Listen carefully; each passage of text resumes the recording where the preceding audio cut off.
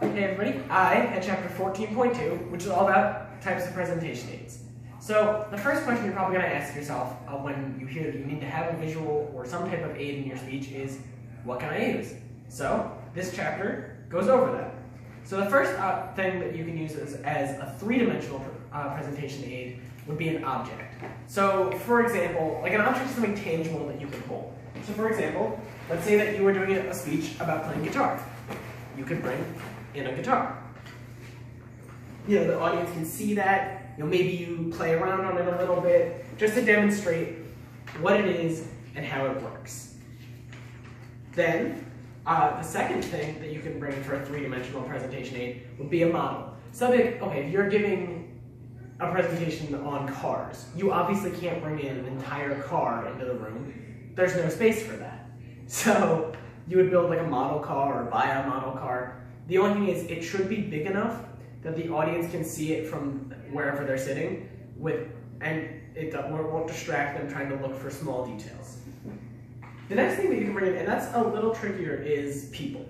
So an example of bringing in people would be if you are doing a presentation on dancing, having somebody come in and do a dance for your thing. Now, using people as a presentation aid can be tricky because you have to make sure, one, that they don't, that you choose them with care. You need to make sure that they're not going to try to outshine you, and they're not going to, not listen to you. They need to listen to what you say.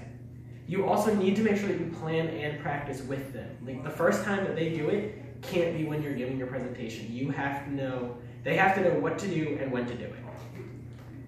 And you can also serve as your own presentation aid to illustrate major points. So like I said with the guitar, you can take it out and play, and that can be a presentation aid. Now, the next type of presentation aids we're going to be going over is two-dimensional presentation aids. Now these are the most common type, and they include drawings, photographs, maps, graphs, charts, flip charts, and chalkboards. And in the old days there used to be overhead transparencies, but those aren't really used too much anymore.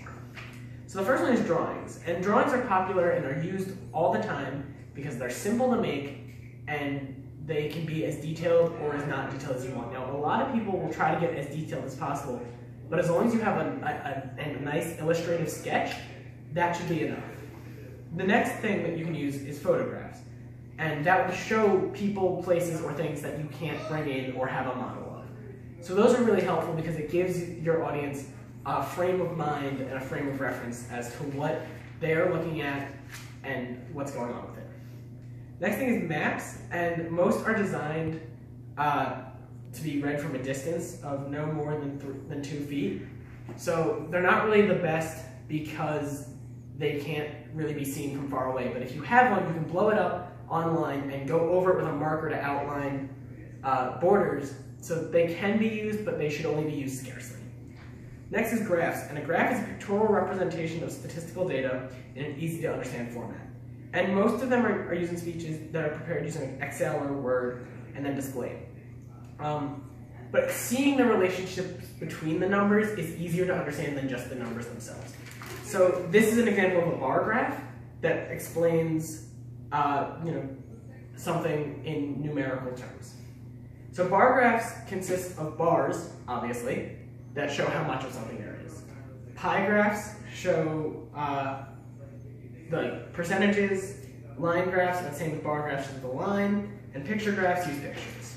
So charts are pretty similar to graphs in that they explain something in a visual manner. And flip charts consist of a large piece of paper that you can flip and draw on to make your point. And chalkboards and whiteboards are like what you would see in a normal classroom setting. So the last piece that we have is PowerPoints and audiovisual aids.